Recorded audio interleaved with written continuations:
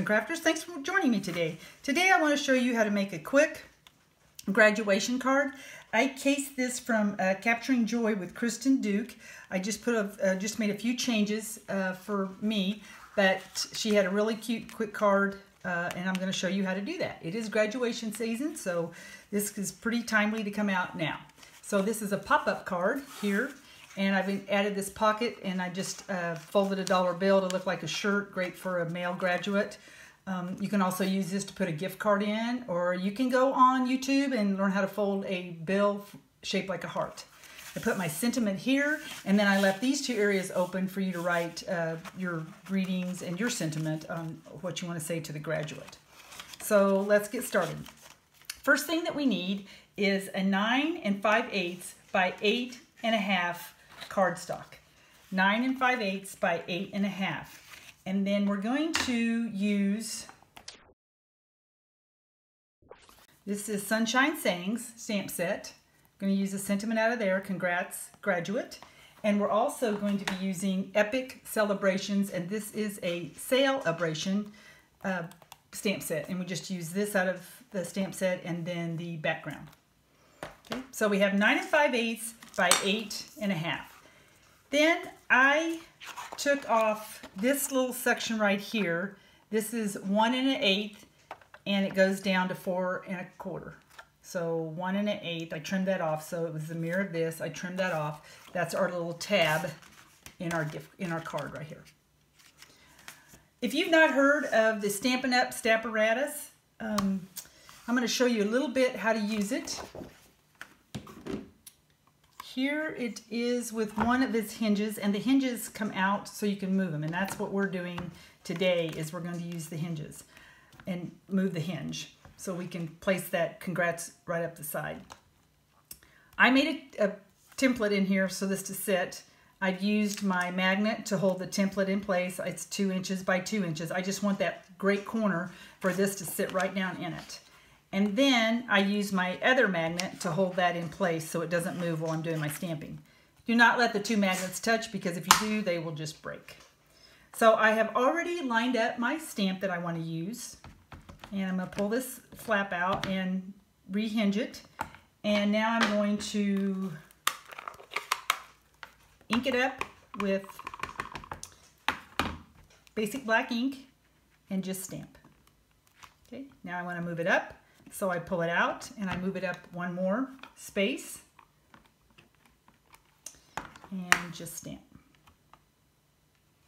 And I'm going to move it up one more space. I have to pull it down a little bit. Okay, ink it up again. It's a lot easier if you're not doing it on camera, so I'm trying to keep it up so you can see it. And then again, pick up my flap here and rehinge it. It comes with 2 of these flaps. This is a great tool that Stampin' Up! Came up with. Okay, so we have our outside flap that says, congrats, graduate. Yeah, I'm going to take my magnet off. Don't let it touch the other magnet. And I'll just leave that on there. Okay, so we have our outside flap already stamped. I'll set this to the side. Okay, 9 5/8, 8 1/2. We're going to score that, and I'm going to score it with a pen so you can see the score lines. It's a pretty basic score line. I can't get all this in the video. Let's see if you can see it. We're going to score at 4 1/4, and we're going to turn it, and we're going to score at 4 1/4 again. I said I'd do that with a pen, didn't I? Okay, let's do this. 4 1/4. And 4 1/4. That's our 2 score lines. Now, I need a score line from this point to this point. So here's a tip. I took a Sharpie. Sorry, bumped the camera. I took a Sharpie and drew a line on the end of my scoreboard. I know that line is 9 5/8. So I'm going to line this corner up at 9 5/8, and then the other corner where my Sharpie mark is. Right here. You see that? And then I'm going to score down that line. Make sure I get it in place.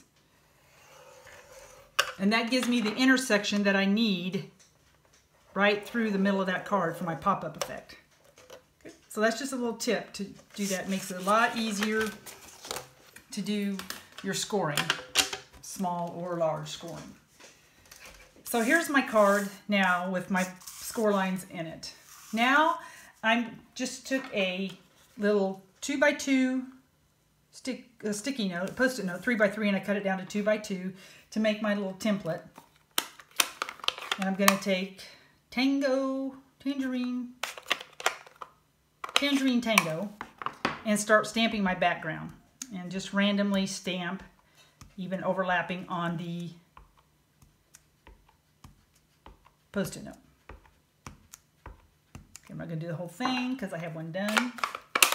I remove the post-it note, took basic black. I'll show you a finished one here in just a minute. Took basic black and stamped my message right in the middle.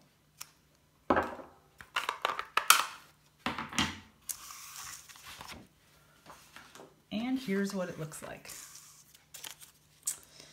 And then I took a 4 1/4 basic black by 1 1/2, and I'm going to put it right in the corner of that score line. That's my little pocket where I can put my gift card or money, whatever you want to put there. Now I'm going to fold on all my score lines.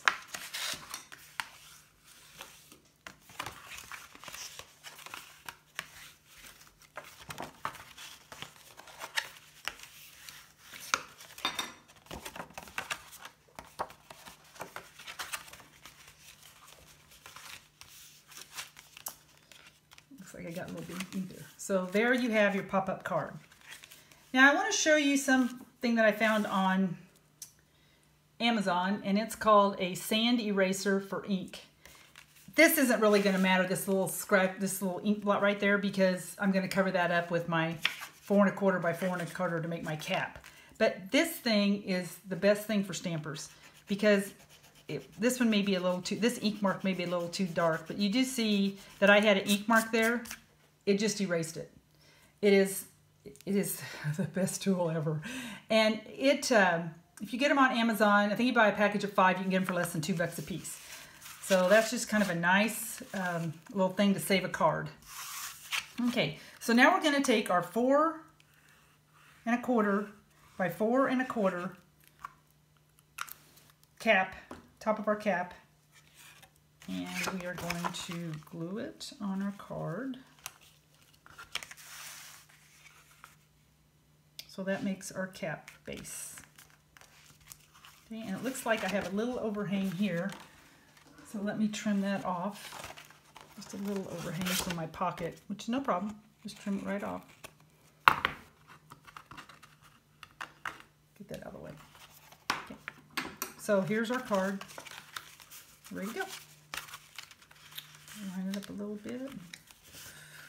Okay. So it's our pop-up graduation card. Now, for the tassel on this one, I took some retired baker's twine from Stampin' Up, and I just unraveled it and made a tassel. Now this is the colors of the school I'm doing the card for, orange and black. You can certainly do any color of the school's colors, so I think I'm going to have to make some with the green and black. So I did that one again, and you can also use embroidery thread and just separate it, and that gives you kind of a little stringy effect. For this one, I took a piece of Tangerine Tango and cardstock, and then just cut it real thin and ran it through the crimper, ran it through it several times to get the little ruffled effect. And then I'm going to glue that down on my card. And then the other thing that I need is a 3/4 inch circle. So I have that for the top of the tassel that's on the top of the gown. I'm sorry, the cap. So we'll take that, and we just need a glue dot to attach that tassel. I'm not getting any cooperation here. Okay, just put it right in the middle, like that. Now, what I was talking about with the dimensionals, I've got my dot here, and I'm going to put dimensionals on each side of it, half a dimensional. I don't want to use a full one because I need to straddle that height of that string or the tassel. So I just kind of put a little bit here and a little bit here. Okay. With that, so you see what that looks like. It's going to straddle that tassel. Okay, there you go. So we've got that on there. And then I took a Wink of Stella because I wanted it to stand out just a little bit more against that black. So I just took a Wink of Stella and colored it. So let that dry. Okay, so there you have your pop-up graduation card. Here's the two that I have made. Okay. Thanks for joining me today. I hope I helped you.